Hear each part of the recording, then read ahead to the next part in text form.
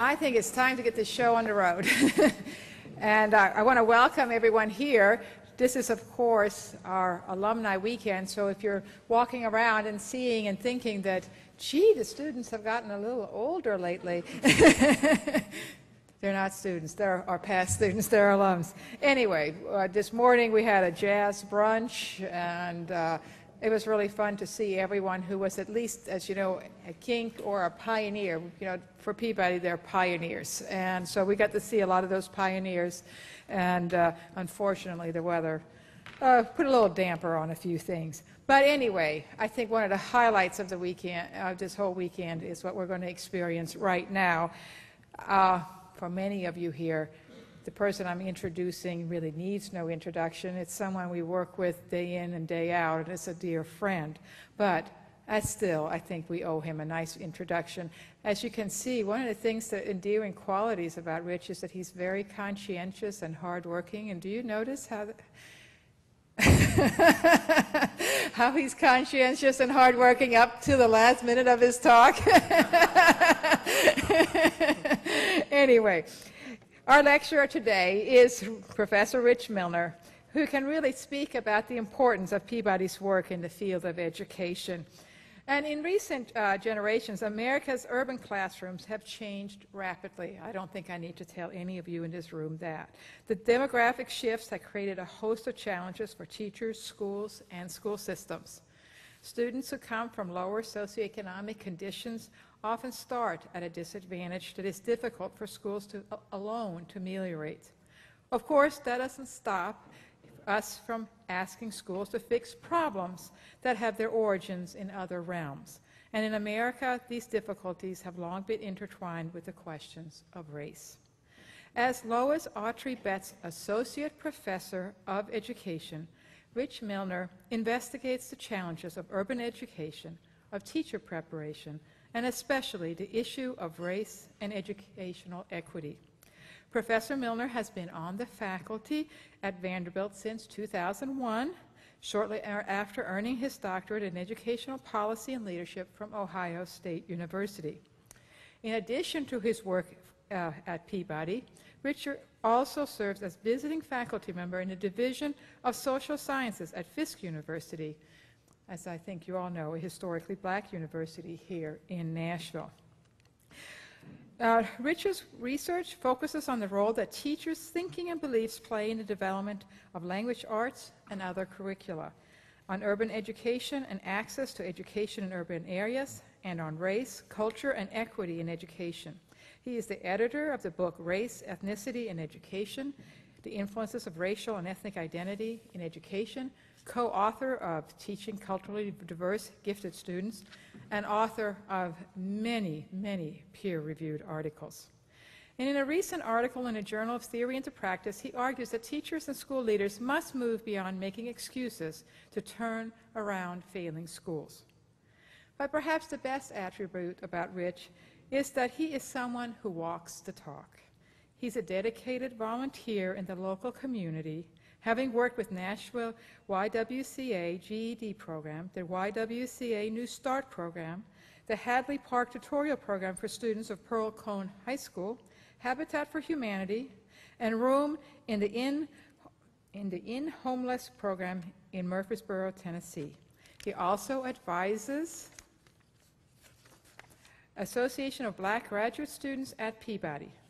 We are really proud to have Rich on the Peabody College faculty, and he is esteemed by others as well as by us. He is a fellow of the Education Policy Research Unit at Arizona State University and the Education and Public Interest Center at the University of Colorado at Boulder. In 2006, it was a very proud moment when he was recognized by the American Educational Research Association with the Scholars of Color in Education Early Career Award. And this spring, he was awarded full tenure and associate professorship at Peabody 2 years early. So when I said he had lots and lots of publications, he really did have lots and lots of publications. And most importantly, they were very, very impactful. And that's what gets you credit, that's what gets you promoted at Peabody, is the impact of your work. And there's no one who has had more impact than you, Rich. So I welcome you to our speaker today.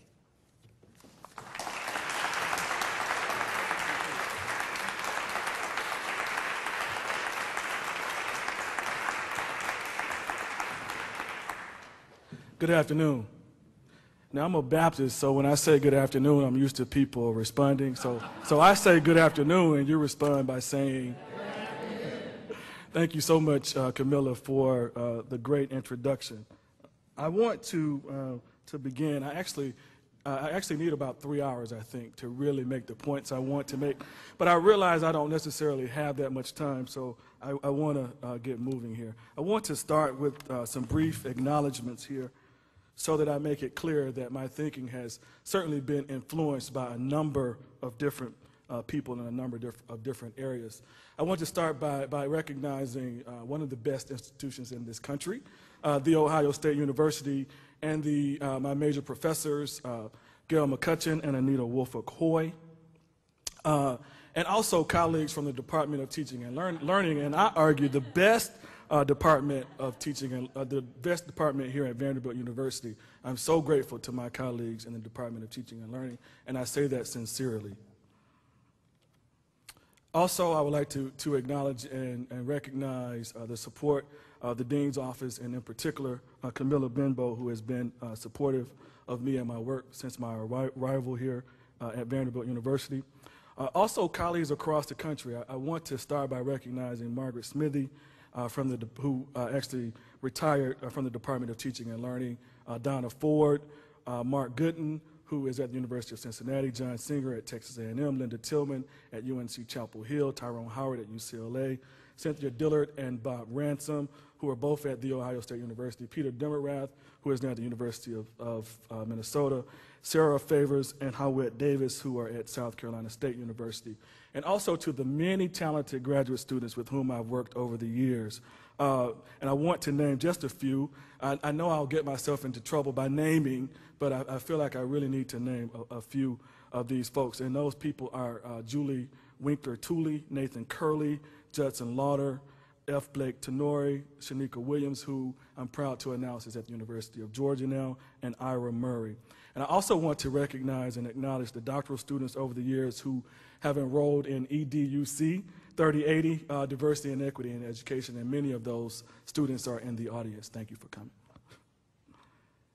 And also my wife, my wonderfully supportive wife, Shelley, is here, who is not only my cheerleader, but also a true critic. So after this talk, she's going to tell me exactly how well I did or not. So I'm very appreciative to her, and also my parents, who I just can't say enough about their level of support for me and also my siblings. I begin every talk I give with an African saying. We're all bright folks here, right? So a lot of times we feel like we've actually arrived, and I think one of the things that makes me special is that I realize that I have work to do. And so in this work, I'm constantly trying to get better. So the saying is, start where you are, but don't stay there. So as we move forward, I hope you will be open-minded, and hopefully perhaps you might learn something in this talk. My research interests. I'm interested, as Dean Benbow mentioned, in how teacher thinking and beliefs influence students' opportunities to learn, how teacher learning can result in the development of instructional practices that enable all students with access and opportunities to succeed in the classroom. And I stress the word all there. And this work has a strong emphasis around matters of race, equity, culture, and more broadly speaking, diversity. I was actually inspired by the talk that Deborah Ball gave several weeks ago. I was going to talk about my work in urban education, but I decided that I was going to instead focus on teacher education. I was inspired by Dr. Ball, so hopefully I can make some connections there. I care deeply about practice. I love theory, but I care very deeply about practice. I attempt to understand and to describe teachers' and students' practices and interactions specifically related to matters of diversity. How do teachers' conceptions and beliefs influence students' opportunities to learn? How do teachers' conceptions and beliefs influence students' opportunities to learn? Some of what I've learned quickly.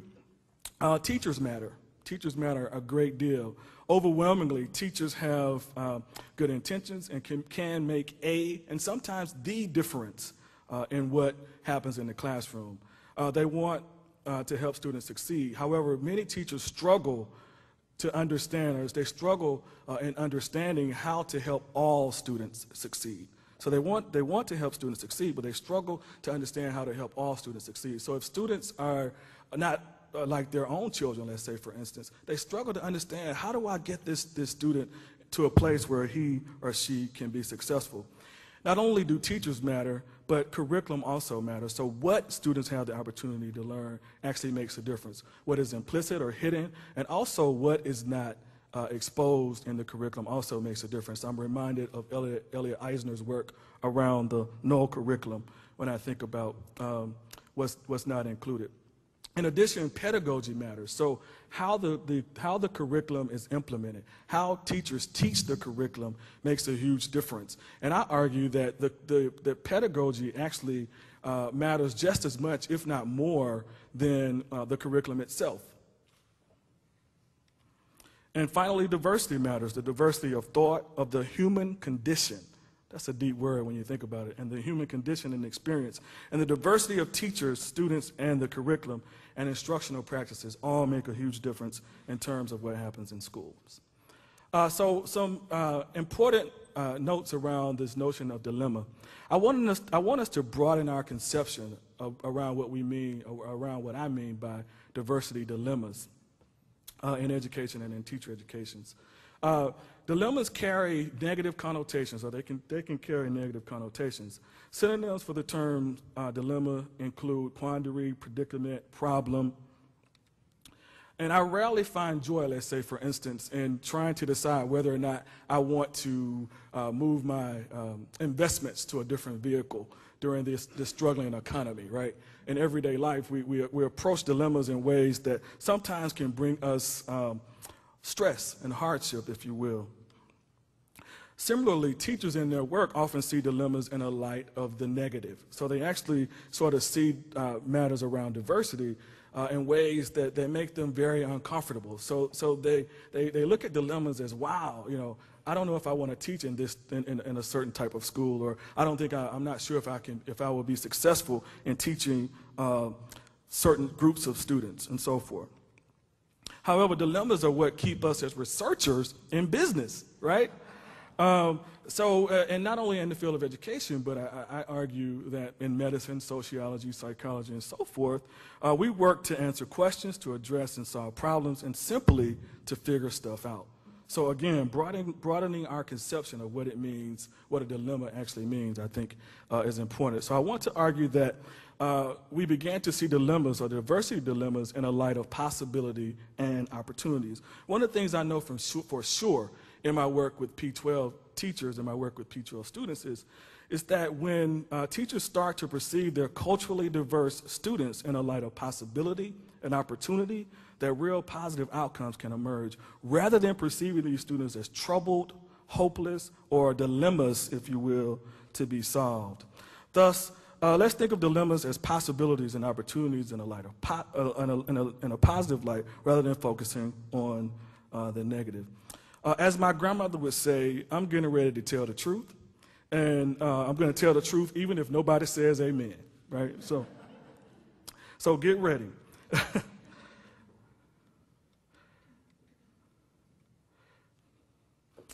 We wear the mask that grins and lies. It hides our cheeks and shades our eyes. This debt we pay to human guile, with torn and bleeding hearts we smile. And mouthed with myriad subtleties, why should the world be overwise in counting all our tears and sighs? Nay, let them only see us while we wear the mask. We smile, but oh, great Christ, our cries to thee from tortured souls arise. We sing, but oh, the clay is vile beneath our feet and long the mile. But let the world dream otherwise. We wear the mask. I'm getting ready to take the mask off, and I'm getting ready to speak the truth, as my grandmother would say. Two interrelated arguments I want to make throughout this talk. One argument is that there's a demographic divide dilemma in P12 classrooms that needs to be addressed. The second point I want to argue is that there is a teacher prior knowledge beliefs dilemma in teacher education that needs to be addressed as well. Defining diversity, I want to make it clear that it is not trivial it is not a trivial exercise to attempting to define what we mean by diversity. It is unclear in education and in teacher education what we mean by diversity. Economists, for instance, don't necessarily have this problem. When they mention terms like diversification, we kind of have an idea of what economists mean, right? They might mean that that one should invest or should place money in different vehicles, and different investment vehicles, as opposed to having money placed only in one financial instrument.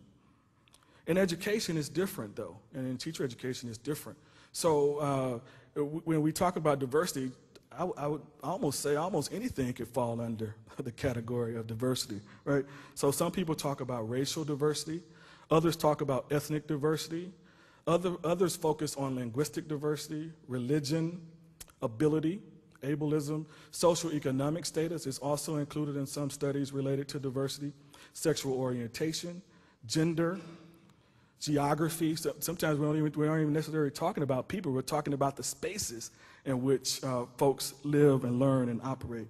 And we also know that these different areas, they operate in confluence, right? So they're constantly sort of operating at the same time. So one's racial or ethnic background means something, but one's gender also means something. So I'm an African American man, right?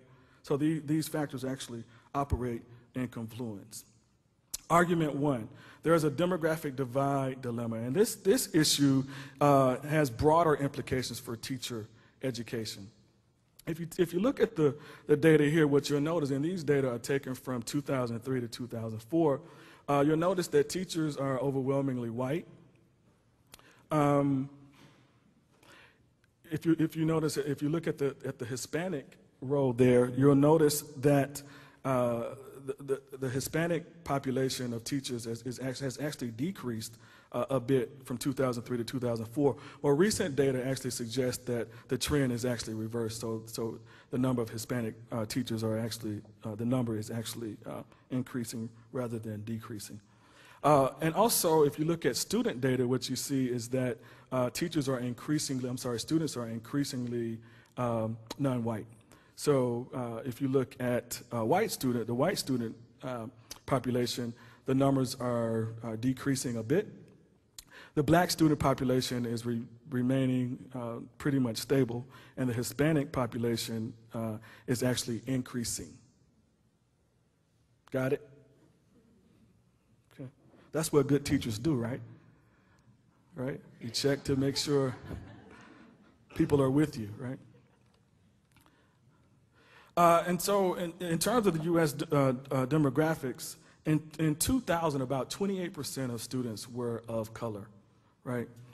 In 2025, it's projected that about 38% of students will be of color. What do you think the projection is for 2050?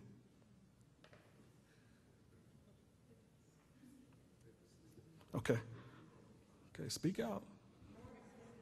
Okay. More than 50%, right? So the projection is about 50% of students will be of color. Take a look at this sign. This one is pretty simple, isn't it? What's on the right side? It's Spanish, right? What does it say? Okay, so that's a bilingual sign, right? That one is easy because you have the translation there on the left. Take a look at this one. Help me out. Tacos and fish. Who said that? Okay, very good. All right. All right, what about this one? We know it's probably a radio station, right? Because there's the call number there.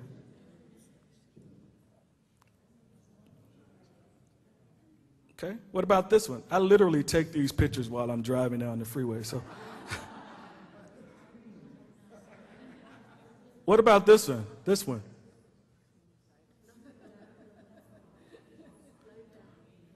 Okay. All right. The point I'm making is increasingly so what we're finding is if you are not bilingual, trilingual, if you don't speak a language other than English, you may find yourself behind a bit. And this is the case with teachers in teacher education as well. And a recurrent issue in the field is whether or not we wait until teachers are born who speak Spanish, or is it possible for us to prepare students to be effective teachers of all students, right? So that's a recurrent issue in the field. About 1 of 6 students in the U.S. public schools speaks a language other than English. Between 1991 and 2000, 82% of the documented immigrants came from nations in Asia, Latin America, the Caribbean, and Africa. Currently, where would you say the people? Where would you say the people are coming from? Where are the people coming? Central America is a good answer. All right. One more? Yes, good. Okay. So currently, most immigrants who come to the U.S. are from nations in Asia and Latin America. The demographic divide dilemma operate at least on 3 levels. Teachers in teacher education programs need to be prepared to meet the needs of racially, ethnically, culturally, and linguistically diverse learners. Teacher education programs need to be more persistent and innovative in the preparation of these teachers for diverse classrooms, and the recruitment and retention of a more diverse teaching force may prove helpful in meeting the growing needs of all learners. I want to read just a small portion here of the lecture so that I make sure I get everything in, so bear with me for a minute.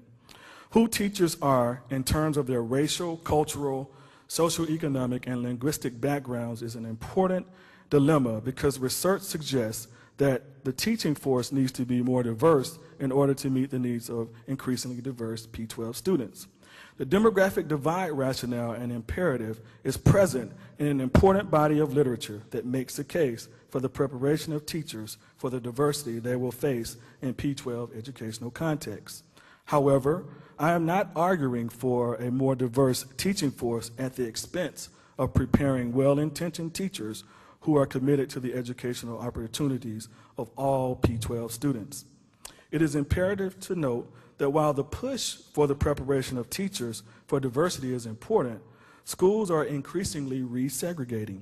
Curriculum theorists Geneva Gay and Tyrone Howard maintain that large numbers of European American and students of color really do not attend schools with each other, nor are different groups of color in the same school. Stated differently, when focusing on the student population in P-12 context, discussions often focus on the diversity teachers will face in schools. However, many teachers will find themselves in classrooms which are not very diverse at all in terms of racial and ethnic diversity. For instance, many students in urban schools are African American and are Latino American, and teachers must develop the knowledge, skills, attitudes, dispositions, and abilities to teach a diverse group of African American students, a diverse group of white students, a diverse group of Latino students, and so forth. Thus, on a large scale, students are increasingly becoming non-white.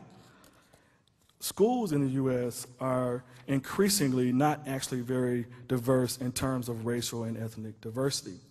Political scientist Gary Orfield explained that the number of Black and Latino students in the nation's public schools is up by 5.8 million, while the number of white students has declined by 5.6 million.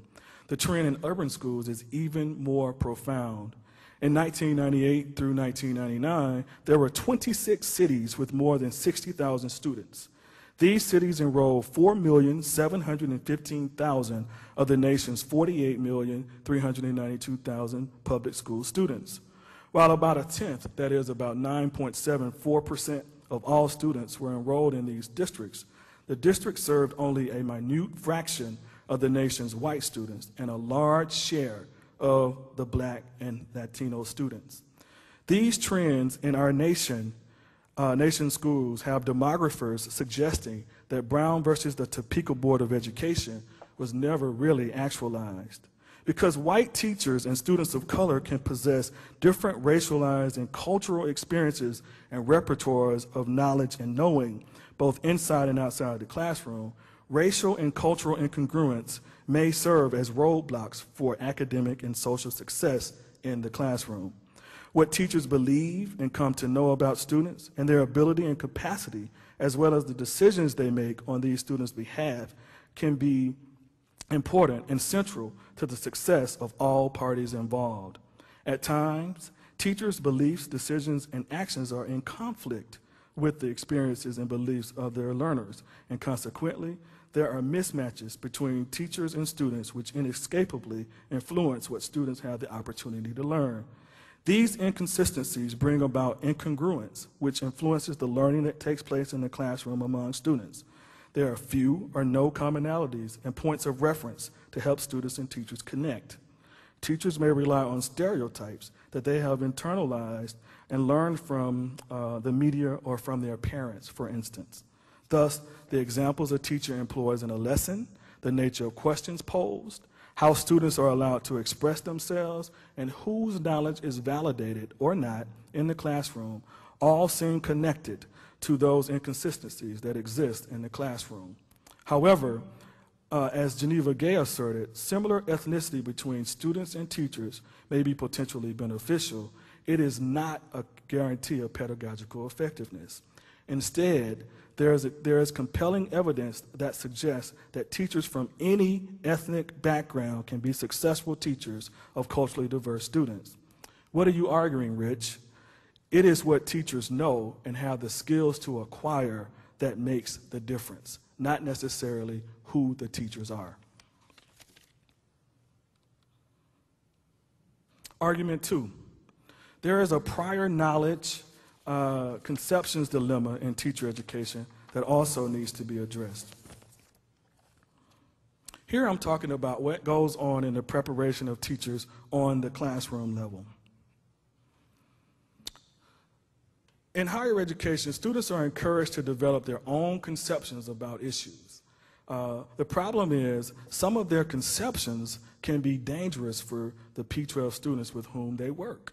So on the one hand, we're in places where, in teacher education, and in higher education, where students are encouraged to develop their own ideas and beliefs about what it means to live, to learn, to function in society. In fact, we applaud our students for being critical and analytical thinkers, right? But the conflict or the dilemma emerges when you have students who come in with conceptions that are so far outside of what might be advantageous for students that so there's a tension there in the classroom around what we can do in order to work through those. And we also find that we are preparing very bright students to pose tough questions and to rethink what they have come to believe about how the world works. Is also a challenge, especially when it's something, especially when we're forced to try and help students understand that their thinking might be quote unquote wrong, right? So my being a black man and talking about these issues certainly complicates matters. He must have an agenda. This guy has to have an agenda if he's talking about, matters of cultural diversity. Why is he bringing this up? It's not important. So one concept is the notion of color blindness that we have to address in the teacher education classroom. So teachers sometimes are raised to just see people and to not think about race or culture. And I think this is a noble position to take in a lot of ways. I think it would be wonderful if we could live in a world where one didn't necessarily have to focus on race or to have to focus on culture. It would be outstanding. This thinking carries over into their conceptions of what they should do as teachers. Assertion 1, if I acknowledge the racial or ethnic background of my students or myself, then I may be considered a racist. Assertion 2, if I admit that people experience the world differently, I may be seen as politically correct. I may offend others in the teacher education classroom discourse if I express my beliefs and reservations about race. Assertion 3, I should treat all my students the same, regardless of who they are, what their home situations are or what their experiences happen to be. Again, there's an equity means sameness dilemma that we constantly have to address in the teacher education classroom. And this goes again, this can actually go against what they've learned or come to believe in their lives as people in general. Voices of teachers. One teacher reported, the articles brought to my attention issues that I did not know existed. This is essentially at the end of the class several years ago. I asked students to talk with me about their thinking about the course, and this particular work was more so around my coming to understand how to improve my work with teachers. So the student reported, the articles brought to my attention issues that I did not know existed. The hard part about the articles was trying to change views I have had my entire life. Another student explained, well, I know that my understandings of diversity have changed because I think very early on I was confronted with racism, particularly from my mother. She was a very prejudiced lady, and I know that that influenced me early on. The research suggests that on a classroom level, it is critical that teachers recognize students' racial and ethnic backgrounds in order to plan for, work with, and teach more complete students, rather than focusing on or attempting to work with fragmented, incomplete folks. It matters that I'm a black man. It matters in my daily experiences. It matters when I drive down the freeway. It matters when I walk in the supermarket. It matters to me. So, but it doesn't necessarily matter to everybody. As multicultural educational researcher James Banks asserted, a statement such as "I don't see color" reveals a privileged position that refuses to legitimize racial identifications that are very important to people of color and that are often used to justify inaction and the perpetuation of the status quo. On a policy level, the adoption of colorblind ideologies make it difficult to recognize systemic, broader disparities and dilemmas in education, such as an overrepresentation of students of color in special education, an underrepresentation of students of color in gifted education, an over-referral of African American students to the office, an overwhelming number of African Americans being expelled or suspended from school. So if we approach these data without a cultural or racial lens, we might believe that surely it is the students themselves who cause themselves to end up in these situations, and not our perfectly flawless policies and procedures that might need to be called into question. Get it? Okay. Another conceptual challenge, the notion of meritocracy. And this has to do with the idea that people are rewarded based solely or mostly on their ability, their performance, and their talents. Assertion one, all groups of people were born with the same opportunities, and that if students or people just worked harder, put forth more effort, and followed the law, then, like a formula, they will be successful. Quite often, success stories such as those of Oprah Winfrey, Tom Cruise, or Will Smith are used as examples from rags to riches stories, right? These folks made it, so certainly all students can. And there are no other barriers. Assertion two, if students do not succeed, it is because they are not working hard enough, not because of other factors that may be outside of their control. Voices of teachers. I get so sick of people, really she was talking about me, making something out of nothing. My grandparents immigrated to this country with nothing, and they made something of their lives because they worked hard.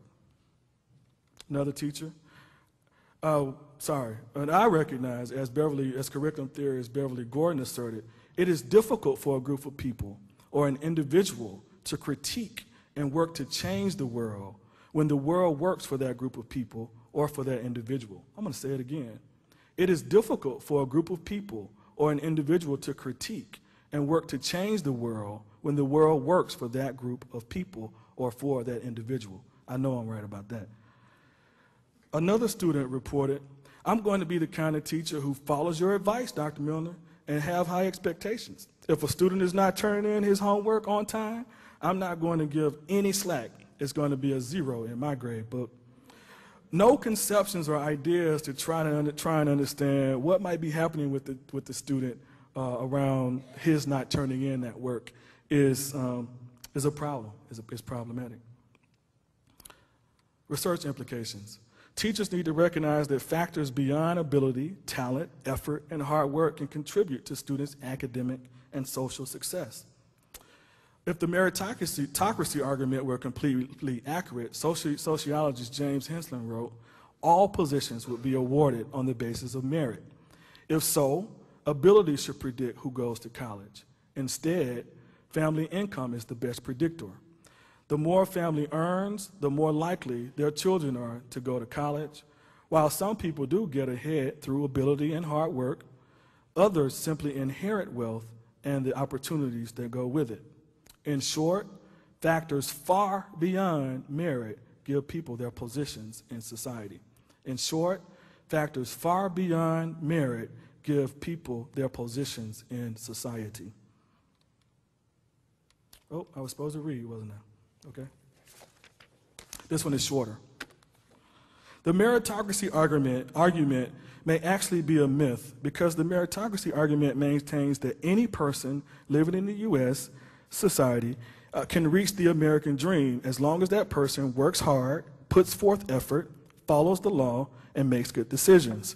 This theory rejects institutionalized and systemic issues that permeate policies and practices such as racism, sexism, classism, and discrimination.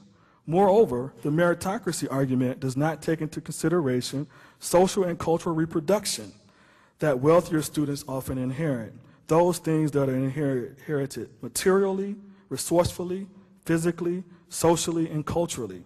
I am referring to the capital that has been and continues to be passed down from one generation to the next.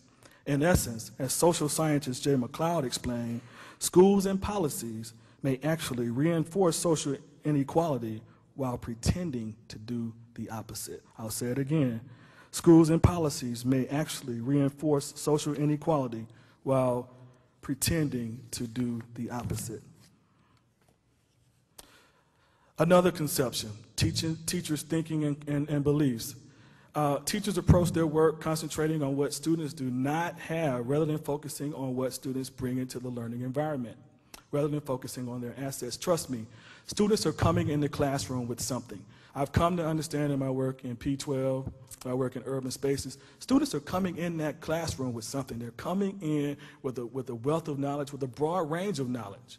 And it may not be the knowledge that we find to be appropriate, or we find to be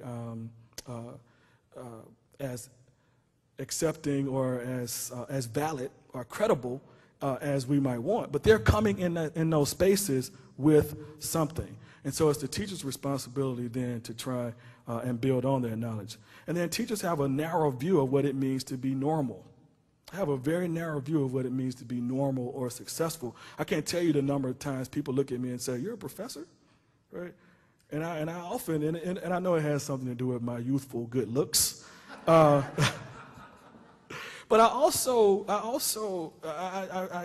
it's troubling in that, is there a certain way that a professor has to be or act, right?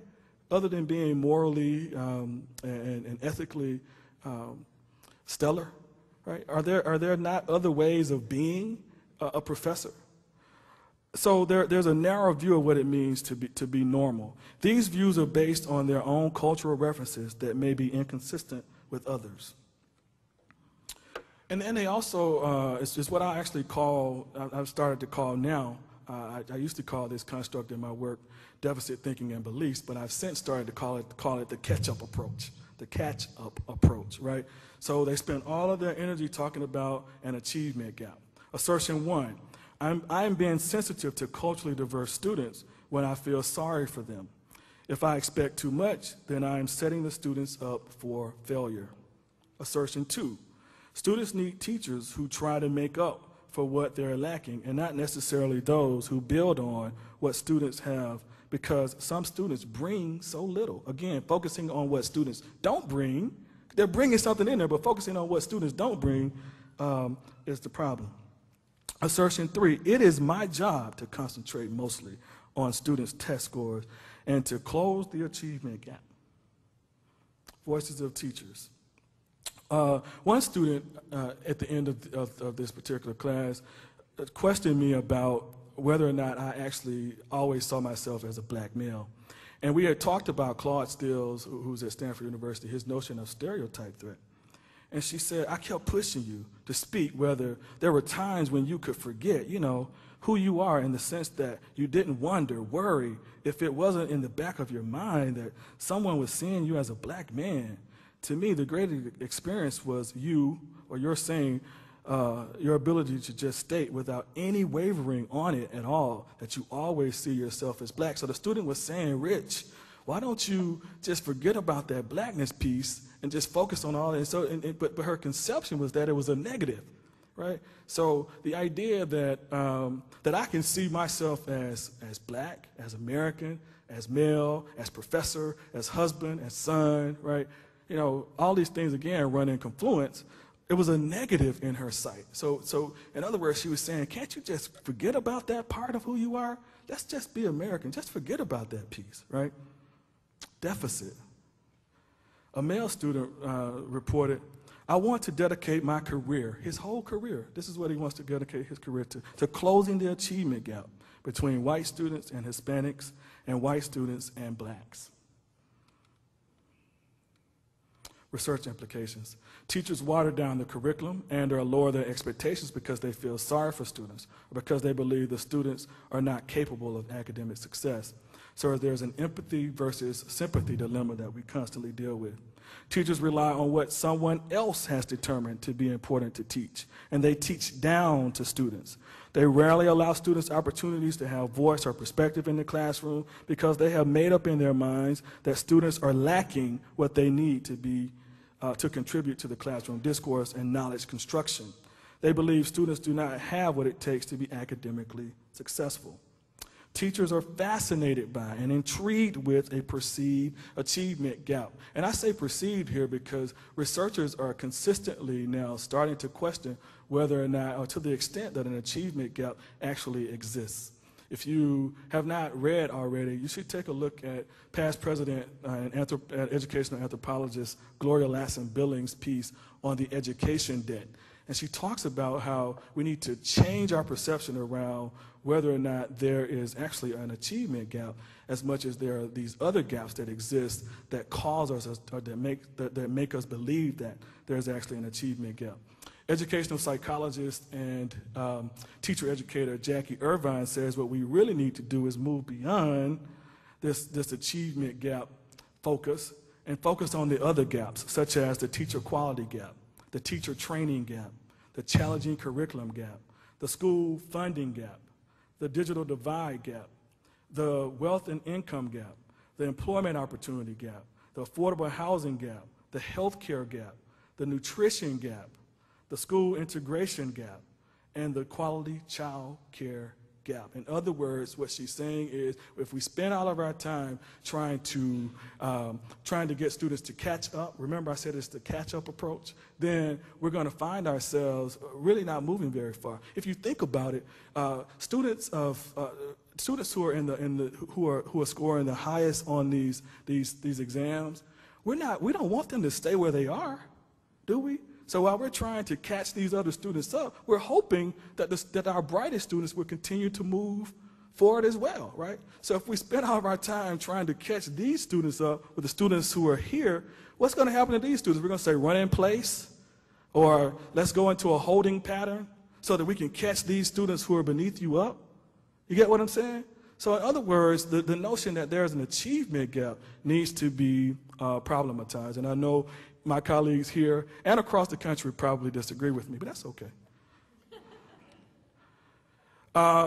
Another conceptual dilemma. So we also find ourselves, I gotta really hurry. We also find ourselves, I told you I needed 3 hours, just 3 hours.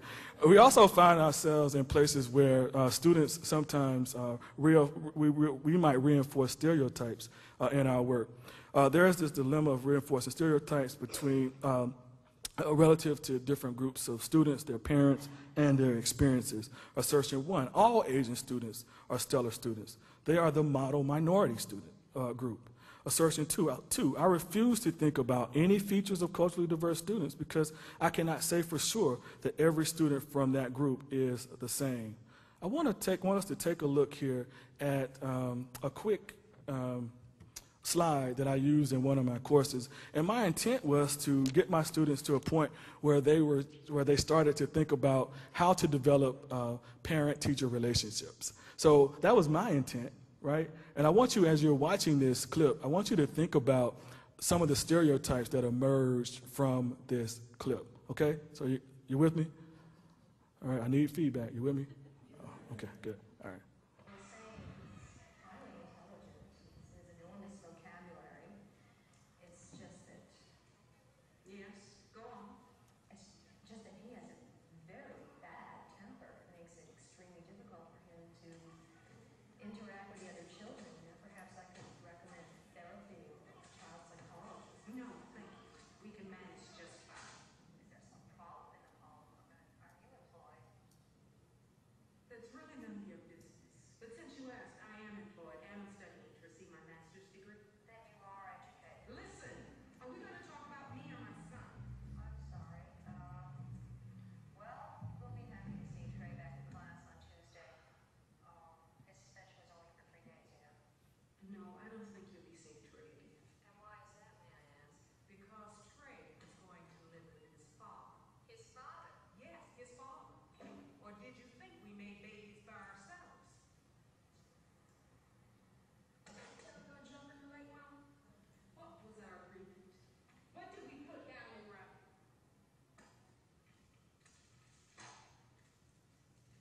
I, Trey Styles, being of sound mind and body, agree not to get into any disputes, whether physical or verbal, for the rest of the school year. If I do not conform to this agreement, I will go to live with my father, Mr. Fury Styles. Sign, oh now, who wrote this? Trey Styles. You have to work on your handwriting. All right. So what are some stereotypes that you think might have been reinforced from that clip? Just call them out quickly. Okay, single mom, right? Okay, good. Violent neighborhood, absolutely. Okay. One more. No discipline, right? Okay. All right, very good. So, thank you. Good comment. Uncaring teacher, right? And so my point in sharing this in the class was to sort of unpack some of the positives and negatives sort of inherent in the teacher parent conversation. But I cannot tell you how many stereotypes were actually reinforced from that clip. Take a look at the second one. So Trey has gone now to live with his father, and in this clip, what I was trying to stress is that parents sometimes, when we think about the lack of parental involvement from some parents, we often frown upon why parents aren't involved. So we might say, how in the world might a parent not be very much involved in his or her child's education?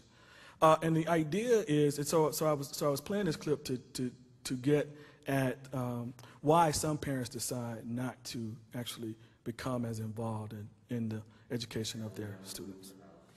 Clean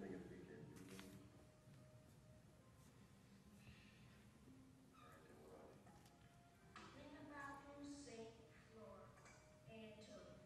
I gotta clean that tub? Yeah. Clean my room, one-on-one. Dad, can I ask you something? What do you have to do around here?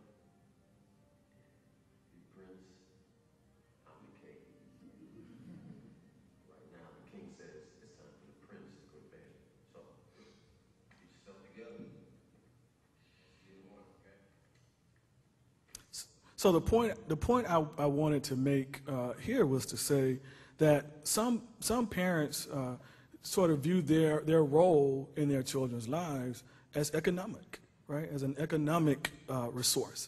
So as Furia says to Trey, he says, all I got to do is put clothes on your back, put shoes on your feet, and put food on the table, right? So what I wanted to explain from that clip was that it's the teacher's responsibility, part of the teacher's responsibility, to sort of change that conception, to say, wow, if we work together, if you work with Trey on his homework 3 or 4 hours a night, if you come into the school, we can develop this partnership and so forth. Didn't work. Instead, there were all these stereotypes, again, that sort of emerged from my great intentioned example here from the clip. So you can think of probably 3 or 4 stereotypes that could have emerged from that clip from the students, right? Okay, good. The work we do in teacher education can have an influence on students, the children in P12 classrooms. And I argue that we do this work of preparing teachers with what Banks calls the head and the heart. Preparing teachers for diversity is difficult yet necessary. I believe we must seriously change the way we prepare teachers in teacher education. Our department is, with the leadership of our program directors, working to do just that. The work of teacher education and teacher educators is perhaps some of the most difficult work of all. Perhaps this is why I enjoy it so much. Again, I see the possibility inherent in dilemmas. I think we need to continue addressing the dilemmas in teacher education. We should study them using different research traditions. I think we should avoid being arrogant about how we come to understand and know what we know about the work of teachers. I think if one research tradition was so much more superior to another, we would know a lot more. So I reject this notion of us, them binaries in terms of studying what's happening in the field. I have attempted to argue that we broaden our conceptions of what it means to have a dilemma. I've attempted to argue that we address the demographic divide dilemma in P12 classrooms, and I've attempted to argue that we address the teacher prior knowledge, beliefs, concept dilemma in teacher education for the sake of their P12 practices. Thank you.